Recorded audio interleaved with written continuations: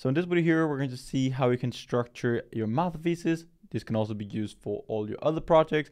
If you're going to write a report for your final project, bachelor, and so on, we're going to go over an example of my own master thesis. We won't dive into the technical details. I'll just go over some tips and tricks, how we can write it in the easiest and best possible way. So let's just jump straight into it. Here we have my master thesis. It is about like transformers for time-aware decoding of monkey brain recordings. I already have another video where we go into the technical details if you're interested in that. So first of all, here we just have the front page, not really anything special about that. Then we have the abstract here. It's a bit longer than a half page, so that is kind of like the length that is pretty good. So the abstract here is basically just to introduce the readers about like what you're going to work on in the project, what are your requirements, talk about some of the results and so on, the most important results, the methods that you've used throughout your project and report. So yeah, let's scroll down to the content here so we can basically just see what the whole master thesis here is covering. So this is the overall structure here, the abstract and so on. I usually do that at the end. So we should basically like write out the whole like main part of the report before actually like doing like your discussion, conclusion, and also abstract. So the way I usually do it is that I create like an overall structure. So first of all, I'm making a project. I'm not doing like a lot of writing like throughout my project. So normally I just do like all the actual like work. So if it's coding, research, basically just looking into different things, testing, training, whatever, I'm basically doing that to start with. And then I do the writing and also the whole project structure after that.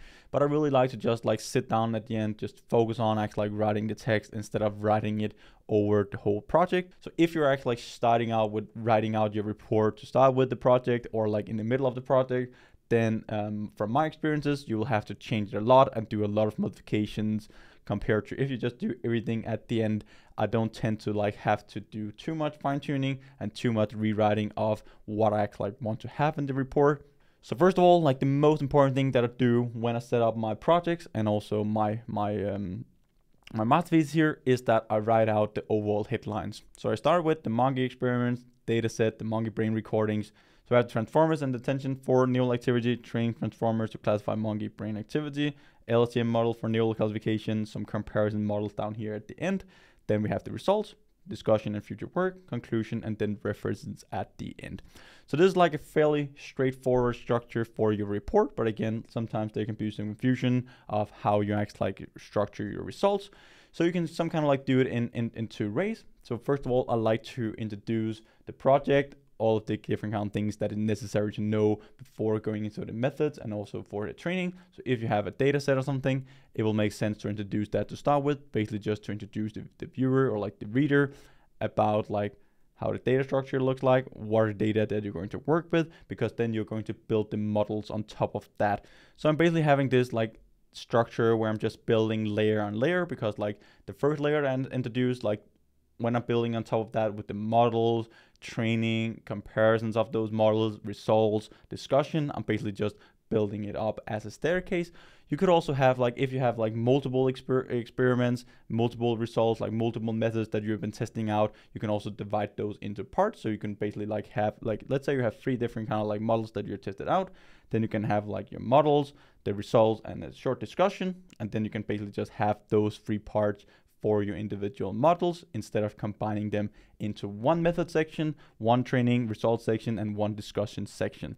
So there's kind of like 2 approaches that you can do, and it really depends on your specific project. But I really like to like divide it into parts. So maybe just think about like, how can I build the structure here? Like, how can I make this more readable for the reader? And also how can you engage the reader and actually like make the reader understand what you're trying to do. Then I take these subtitles here, divide each section into like 3, 4, 5 subtitles. And then inside of these subtitles here, I basically just have a couple of bullet points of the things that I want to cover. And then I'm just starting from an end or like wherever I like just want to get started. It's not like I just start with like section 3, then I finish section 3 before going to section 4, 5, 6, 7, and so on. I basically just like mix and match here and there, also just to keep like a red line throughout your whole report and your whole thesis by actually like writing parts here and there, so you can some kind of like combine what you're actually like reading, because a lot of your sections, a lot of your subtitles and so on, they will actually like be connected when in each section. So in my situation, that made very good sense, and I think it makes good sense in pretty much like every case out there, or like in most scenarios. And you wouldn't really be too much off if you just do it in that way. So let's just scroll through it, see the structure. We have the introduction, a couple of pages here. So my master thesis here is around like 57 pages. The bare minimum was around 50 pages, but I think that will depend on your university. But yeah, we can just scroll through it. I then have like the Monkey Brain recordings, which is more like the background of my project. But yeah, we have the Monkey experience and the data sets. So one of the most important thing is, if not the most important thing in your project, is visualization, figures, graphs, table. Like those are the most important things, and that is also what I've been getting like most credit for. And even in some cases, I could also like have removed a lot of the text and basically just replace that with a figure.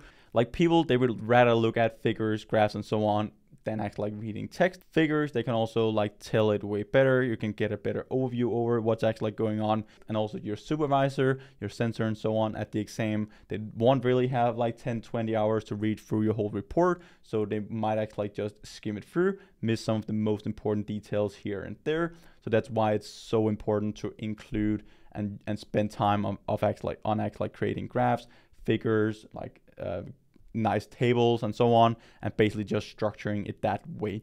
So that is also one of the other steps that I'm doing after writing the bullet points for each section. Then I'm actually like going in, making all the visualizations, all the graphs that I want to include before actually like writing the text. And then when I'm writing the text, if I feel like, okay, I could actually like replace this text with a new figure, then I actually like just go in and replace that. So then I will have the bullet points, and then I'll also have all the visualizations and graph. And then I can basically structure all the text around my visualizations and also the graphs, and still have a pretty good overview over like what is going on in each section. So I have a good overview before I start any writing. So that will probably be my most helpful tip if you're writing your report, either for your PhD, masters, if you're writing papers, research papers, final projects, and so on. That is the most important and helpful tip that I can give you guys. Make sure that you have an overview, keep the red line throughout the whole report, good visualizations, good graphs, and so on, and then you will be more than fine. The text doesn't really like matter that much. Of course, you will need like some technical details here and there. You'll have to explain what's actually like going on in the figures, the tables, do discussions, explain the methods, and also the theoretical part, but that will be way easier when you have the visualizations. So I'll just go through it here just to give you guys some inspiration. I'll just scroll through it so you guys can see my graphs. Here I'm basically just like taking samples from my data set, visualizing that, also like drawing on top of the visualizations just to show it. So this is probably one of the few sections that I could actually like have replaced fully with just a figure. We could just have like a flowchart instead of describing the methods here used to extract the data. So that could have been replaced. I have some visualizations here for statistics. So instead of just having the statistics with like formulas and so on, tables, we can actually create these figures. Model architecture diagrams, those are also very, very good, and it can be used for a lot of different things. You can also include formulas if you're using some of those, but again, having nice visualizations here, you can see that I actually have these color codes that I'm also using for the individual parts, because all these parts are basically the same. So nice figures, you can create them. Like I'm using drawer.io to create my visualizations. Pretty much like all the visualizations for my report are from drawer.io. You can also use Canva or whatever. I'll also make this report here available. You can go down in the description, then you can see a link to the report if you want to scroll through it and get some inspiration for your own project.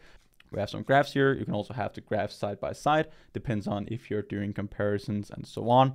I'll also include, I'm using LaTeX to actually do the whole structure for my report. I'm going to have a template. I'll also give you guys that template to my overleaf. So yeah, let's go scroll through it.